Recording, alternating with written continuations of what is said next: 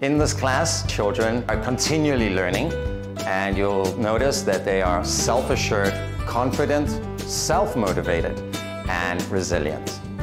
My duty as a teacher in these fields are through play and exploration, communication and language, through mathematics, language, through new vocabulary, grammar, and interesting books.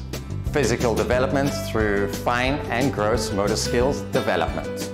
Social and emotional development through expressive arts, crafts, sensory corners, exploration, and free play. I have found that children are very receptive, positive, and partake a lot in phonics. After phonics, they begin to start reading really nicely.